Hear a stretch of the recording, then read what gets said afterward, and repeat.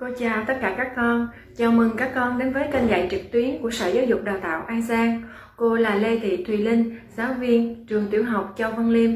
Hôm nay cô sẽ hướng dẫn các con học chủ đề 10 ngày Chủ nhật qua bài số 2 S. Bây giờ cô trò chúng mình cùng chơi một trò chơi khởi động nhé. Trò chơi có tên gọi đưa thuyền vào bờ. Có một cơn bão đổ vào vùng biển, nó mang theo những cơn gió rất to. Những chiếc thuyền đang gặp nguy hiểm, dễ bị lật, và những người ngồi trên thuyền cũng đang gặp nguy hiểm.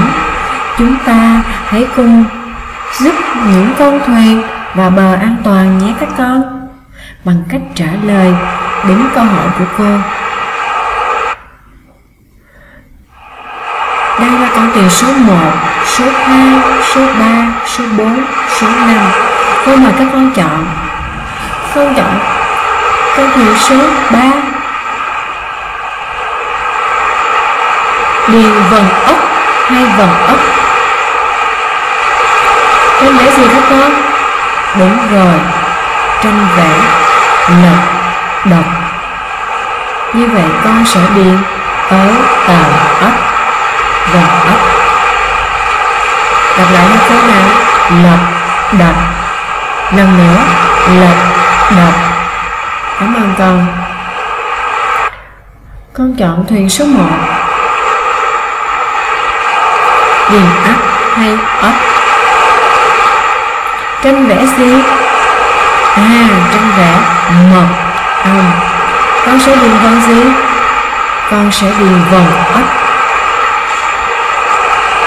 Đúng rồi, mật ong.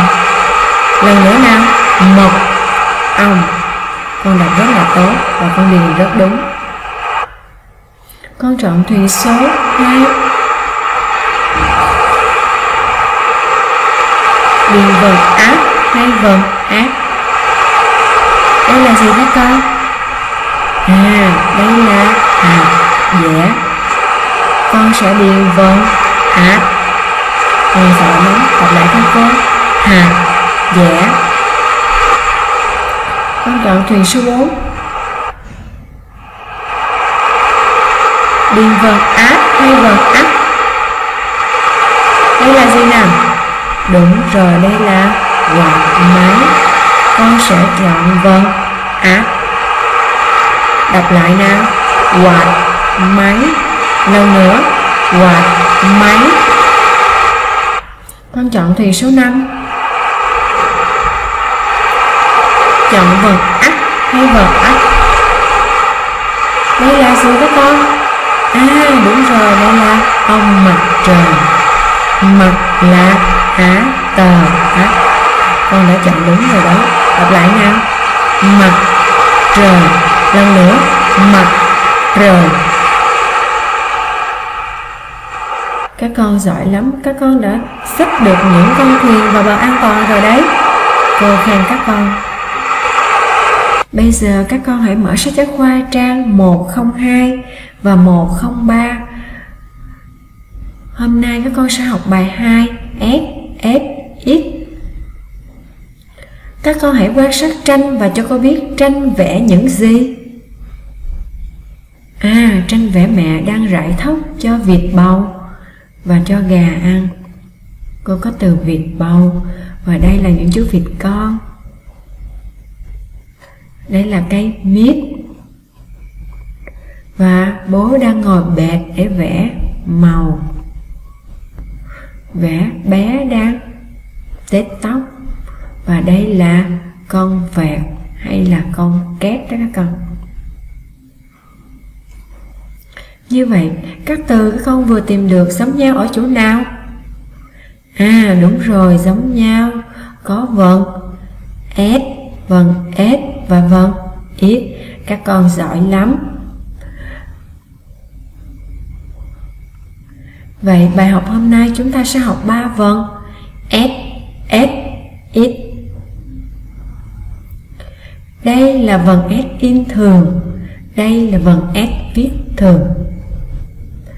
Vần S gồm có âm E đứng trước âm tờ đứng sau. Các con lắng nghe cô đánh vần e tờ s, e tờ s.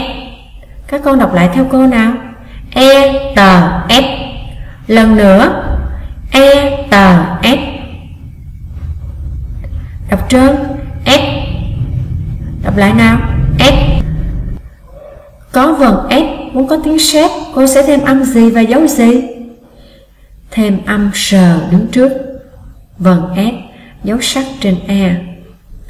Phân tích cho cô tiếng sét. Trong tiếng sét, âm sờ đứng trước, vần s đứng sau, dấu sắc trên e. Các con lắng nghe cô đánh vần sờ s sét sắc sét, sờ s sét sắc sét. Các con đọc lại theo cô sờ s sét sắc sét. Lần nữa nào. Sờ s sét sắc sét. Đọc trơn sét. Lần nữa sét. Các con đọc giỏi lắm. Quan sát tranh và cho cô biết tranh vẽ gì. À đúng rồi, tranh vẽ đất sét. Đây là những đồ dùng được làm từ đất sét đấy các con. Đọc lại cho cô đất sét. Lần nữa đất sét. Các con đọc lại bài e tờ s, sờ s sét sắc sét, đất sét. Đọc lại lần nữa nào. E tờ s, sờ s sét sắc sét, đất sét. Đọc trơn theo cô nào. S sét, đất sét. Lần nữa S sét, đất sét. Các con đọc giỏi lắm. Đây là vần S in thường, vần S viết thường. Vần S gồm có hai âm, âm E đứng trước, âm tờ đứng sau. E tờ S, E tờ S. Đọc lại theo cô E tờ S. Lần nữa E tờ S. Có vần S muốn có tiếng tết, cô sẽ thêm âm gì và dấu gì? À, thêm âm tờ và dấu sắc. Phân tích cho cô tiếng tết. Trong tiếng tết, âm tờ đứng trước, vần S đứng sau, dấu sắc trên E. Đánh vần theo cô nào. Tờ S tết sắc tết. Lần nữa tờ S tết sắc tết. Đọc trơn tết. Lần nữa nào. Tết. Tranh vẽ gì? À, tranh vẽ bạn nhỏ đang tết tóc. Tết tóc có nghĩa là thắt tóc thành bím. Các con thấy đẹp không nào? Các con đọc lại theo cô. Tết tóc. Lần nữa tết tóc. Các con đánh vần lại. E tờ s, tờ s tết sắc tết, tết tóc. Lần nữa nào. E tờ s, tờ s tết sắc tết, tết tóc. Đọc trơn theo cô. S tết, tết tóc. Lần nữa nào. S tết, tết tóc. Các con đọc giỏi lắm. Đây là vần ít in thường, vần ít viết thường. Vần ít được cấu tạo bởi hai âm, đó là âm y đứng trước, âm tờ đứng sau. Y tờ ít. Đọc lại theo cô. Y tờ ít. Lần nữa nào. Y tờ ít. Đọc trơn ít. Lần nữa ít. Có vần ít muốn có tiếng mít, cô sẽ thêm âm gì? Đúng rồi, thêm âm m và dấu sắc. Phân tích cho cô tiếng mít. Trong tiếng mít, âm m đứng trước, vần ít đứng sau, dấu sắc trên y. Lắng nghe cô đánh vần m ít mít sắc mít. Đọc lại theo cô. M ít mít sắc mít. Lần nữa m ít mít sắc mít. Đọc trơn nào. Mít. Lần nữa mít. Tranh vẽ gì các con? Đúng rồi, tranh vẽ trái mít.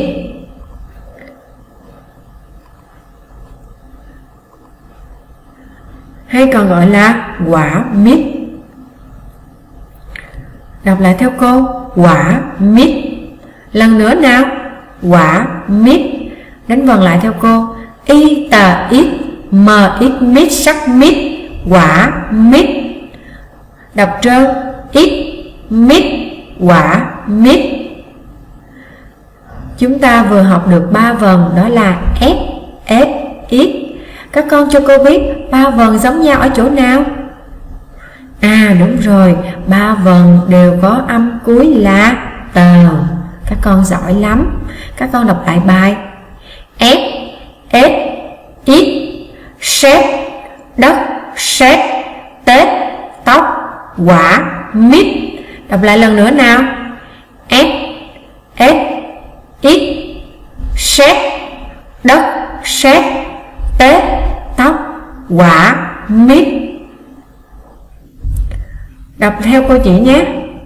Ít,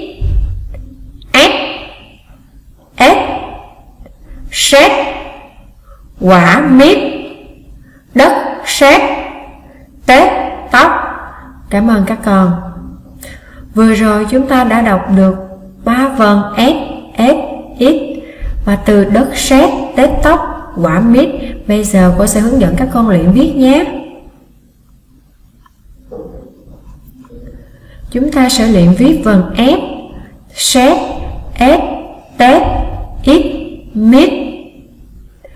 Để viết được vần s, các con viết con chữ E cao 2 dòng ly nối nép với con chữ tờ cao 3 dòng ly. Cách một khoảng chúng ta viết tiếng sét.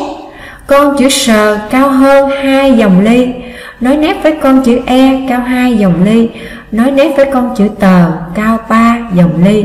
Dấu sắc trên E. Bây giờ các con xem quy trình viết.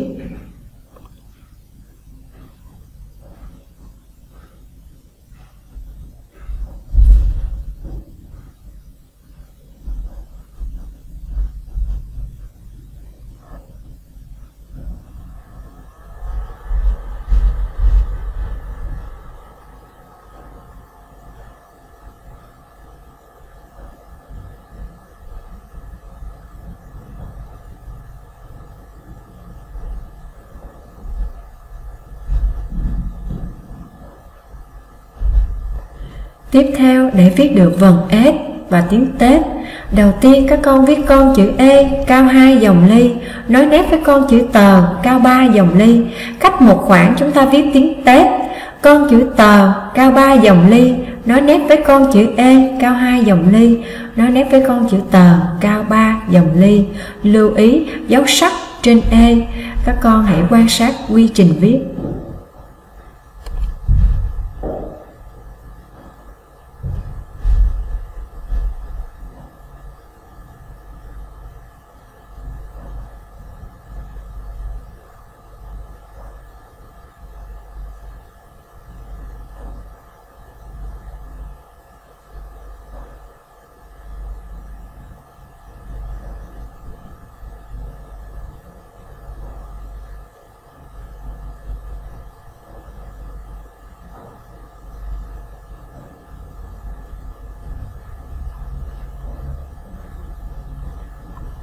Để viết được vần ít tiếng mít, đầu tiên các con viết con chữ Y cao 2 dòng ly nối nép với con chữ tờ cao 3 dòng ly. Cách một khoảng trống chúng ta viết tiếng mít. Con chữ M cao 2 dòng ly nối nép với con chữ Y cao 2 dòng ly nối nép với con chữ tờ cao 3 dòng ly. Lưu ý dấu sắc trên Y. Các con hãy quan sát quy trình viết.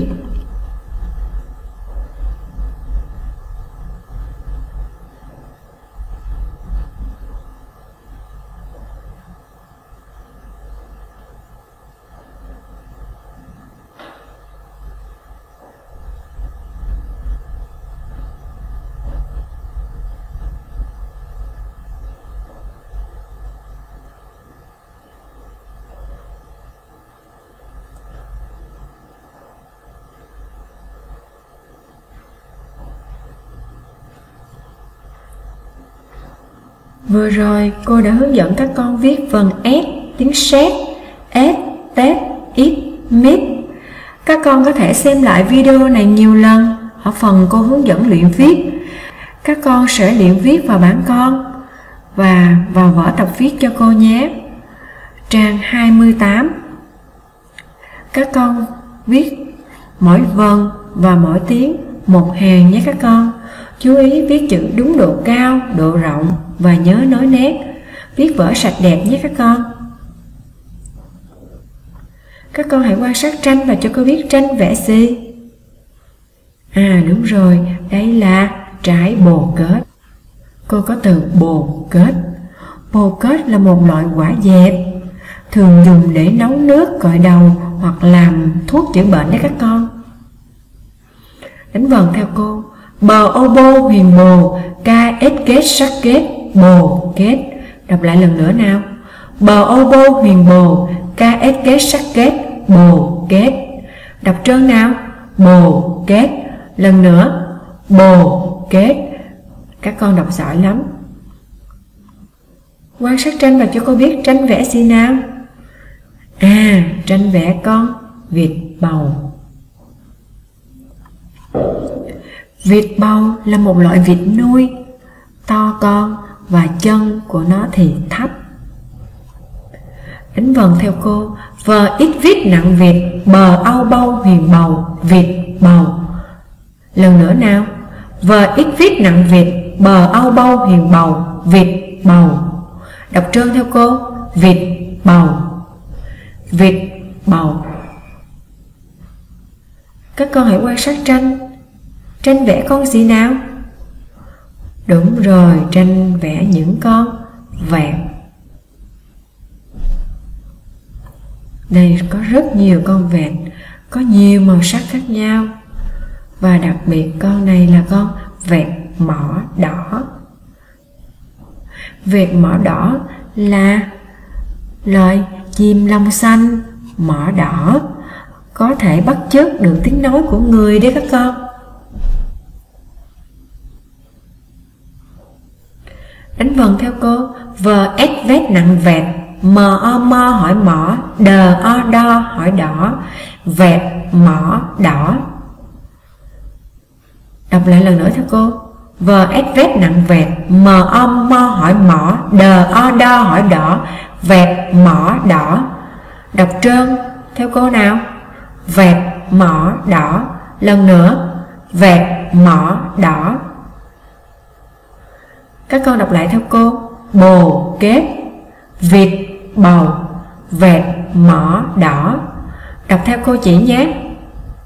Vịt bầu, bồ kết, vẹt mỏ đỏ. Bồ kết, vịt bầu, vẹt mỏ đỏ. Các con hãy nói câu chứa từ ngữ bồ kết, hoặc từ vịt bầu, hoặc từ vẹt mỏ đỏ cho cô được không nào?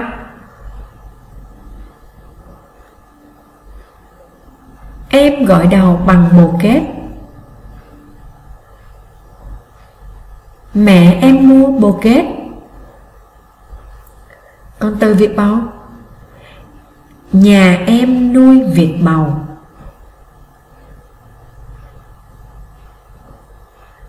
Em nhìn thấy con vịt bầu. Vẹt mỏ đỏ rất đẹp. Em đi sở thú thấy vẹt mỏ đỏ. Các con đặt câu rất là tốt. Ngoài những từ, những tiếng có chứa vần mà chúng ta vừa học, các con có thể tìm thêm những tiếng khác cho cô được không nào? Cô ví dụ với các con. Vần ép. Đây là bánh tét. Đây là thịt nướng mà cháy khét các con. Và bạn này đang là hét. Đây là áo rét, áo mà để mặc khi mùa đông. Bạn này đang quét nhà. Đây là tia sét. Cô sẽ cho các con xem một đoạn clip về tia sét nhé.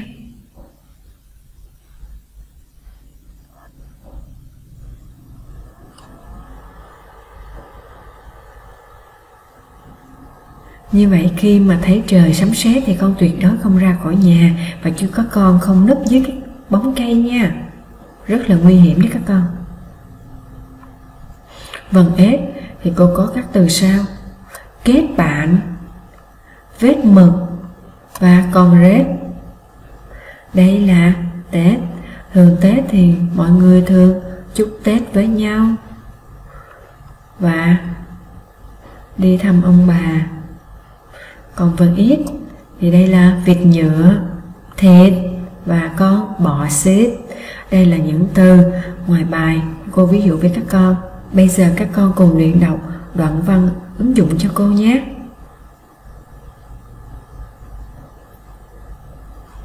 Ở đoạn văn này có tất cả là 1, 2, 3 và 4 câu. Các con lắng nghe cô đọc mẫu. Bé tô màu quả mít và chú vịt bầu, rồi vừa chơi đất sét, bé vừa hát. Tết Tết Tết tới rồi, cả nhà vui rất vui. Đây là chữ bờ in hoa, chữ R in hoa, chữ tờ in hoa và chữ cờ in hoa. Các con hãy tìm cho cô trong đoạn văn ứng dụng này những tiếng chứa vần các con đã được học. Tiếng mít có chứa vần ít, tiếng Việt có chứa vần ít, tiếng sét có chứa vần s và tiếng Tết có chứa vần s. Các con tìm rất là giỏi. Bây giờ các con hãy luyện đọc một số từ khó nhé. Màu. Màu. Đọc lại theo cô. Màu. Lần nữa. Màu. Đất sét. Đất sét. Lần nữa nào. Đất sét. Tới rồi. Tới rồi. Rất. Cong lưỡi lên nào. Rất. Đọc lại cho cô các tiếng. Màu. Đất sét. Tới rồi. Rất. Bây giờ cô hướng dẫn các con luyện đọc từng câu nhé. Bé tô màu quả mít và chú vịt bầu. Đọc lại theo cô. Bé tô màu quả mít và chú vịt bầu. Lặp lại lần nữa. Bé tô màu quả mít và chú vịt bầu. Câu số 2. Rồi vừa chơi đất sét, bé vừa hát. Đọc lại theo cô nào. Rồi vừa chơi đất sét, bé vừa hát. Câu số 3. Tết Tết Tết tới rồi. Lần nữa nào. Tết Tết Tết tới rồi. Câu cuối cùng. Cả nhà vui rất vui. Đọc lại theo cô nào. Cả nhà vui rất vui. Các con có thể đọc lại cả bài cho cô được không? Bé tô màu quả mít và chú vịt bầu, rồi vừa chơi đất sét, bé vừa hát. Tết Tết Tết tới rồi, cả nhà vui rất vui. Cô mời một bạn nữa. Cô mời con. Bé tô màu quả mít và chú vịt bầu, rồi vừa chơi đất sét, bé vừa hát. Tết Tết Tết tới rồi, cả nhà vui rất vui. Các con đọc rất là tốt. Các con hãy kể tên những việc làm của bé nào. Bé thường tô màu quả mít nè và chú vịt bầu. Rồi bé chơi đất sét và bé hát. Bé làm rất nhiều việc, đúng không các con? Các con có thường chơi những trò chơi giống bé không? Các con thường chơi những trò chơi tô màu, đất sét và thường hát. Các con rất là giỏi nha. Các con hãy quan sát tranh và cho cô biết tranh vẽ gì. Đúng rồi, tranh vẽ các bạn nhỏ đang đi chơi. Đọc cụm từ trong bóng nối giúp cô nào. Và chúc Tết. Chúc Tết mọi nhà giàu dạt vui. Bây giờ cô sẽ cho các con nghe một bài về chúc Tết nhé. Chào các bạn nhỏ yêu quý. Có một bài về chúc Tết rất sôi động mà chúng mình có thể học để đi chúc Tết mọi người. Cùng nghe Su đọc về chúc Tết nhé. Về chúc Tết. Ngày về Tết đến, mong đời thân mến, cùng nhau sum vầy, sức khỏe tràn đầy, gia đình hạnh phúc, nhà sum túc, mừng đón xuân sang, một ngày mai vàng, đầy năm hiệu quả, tiếng cười rộn rã, vang khắp mọi nhà, đây đó gần xa, tiếng cười trẻ nhỏ, rộn ràng ngoài ngõ, mừng tuổi ông bà. Kính chúc mẹ cha sống lâu hạnh phúc, cháu con xin chúc làm ăn phát tài, an khang thịnh vượng. Bây giờ cô sẽ cho các con nghe một bài hát về ngày Tết quê em.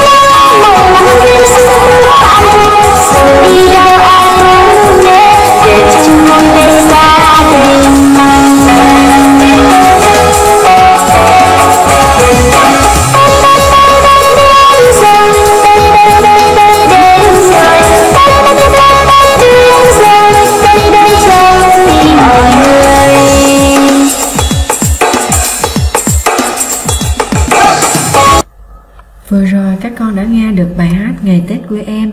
Về nhà các con đọc lại bài S nhiều lần. Các con thân mến, cô đã hướng dẫn các con vần S, vần ít. Các con cố gắng luyện đọc bài nhiều lần và luyện viết cho thật đẹp nhé. Cô chúc các con chăm ngoan học giỏi. Chuẩn bị bài sau cho cô, đó là bài ót, ốt, ớt. Xin chào và hẹn gặp lại các con ở tiết học sau của cô nhé. Tạm biệt các con.